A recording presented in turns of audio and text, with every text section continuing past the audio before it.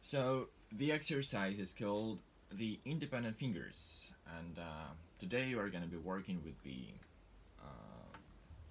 triplets part from the light and shadows song.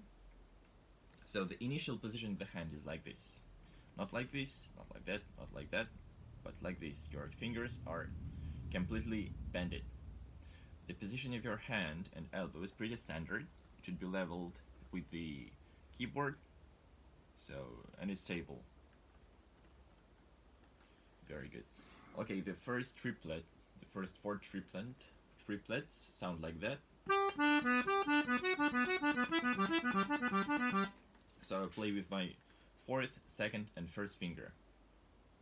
This is the finger which I recommend for piano accordion, and that's it. There should be some distance in between your fingers. You're not holding your hand like that, but more or less like that.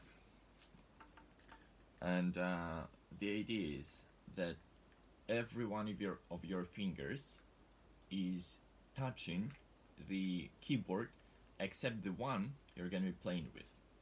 So in my case, I start with the fourth finger. It should be a little bit up. It should be a little bit up, so it does not have any contact with the key, because what we're going to be doing, we're going to use it to press the key, but shouldn't be in contact with the key before playing. You play with your nail, and you pull your bellows. This is very important thing. You pull your bellows so your keyboard gets hard, and it should sound more or less like a demonstrate.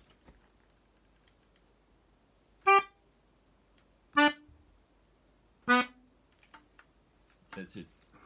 Your sound should be pretty short, very clear.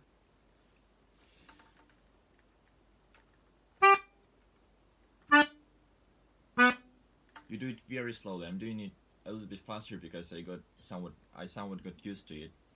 But in the very beginning, do it three or four times as slowly as I'm doing right now. Keep in mind everything that I explained to you before. And yeah, like to play with my third and second finger is much easier, because these are, you know, the strongest fingers. Especially, you know, this kind of movement, it's much easier. The fifth one, the fourth one, it's a little bit more tough, but you know, you need to train, and slowly you'll get used to it. It's gonna take a week, maybe 10 days, maybe 2 weeks, but if you practice every day for 15-20 minutes, 10-15-20 minutes, in the very first few days, it's gonna be enough for you.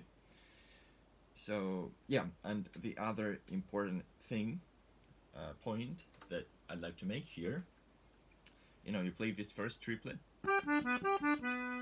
then you move to the black key.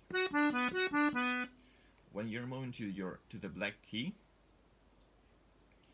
you're not gonna be moving your fingers or in some way, you know, make the position of your hand strange or weird, but very simply you're gonna be moving your hand and elbow a little bit.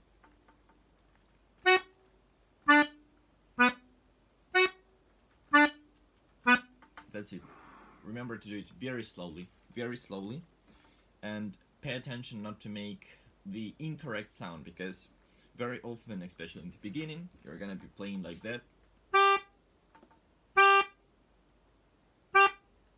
So it's like too long sound. It's not good. You should be striving towards this, you know, short and clear sound. You do it very slowly.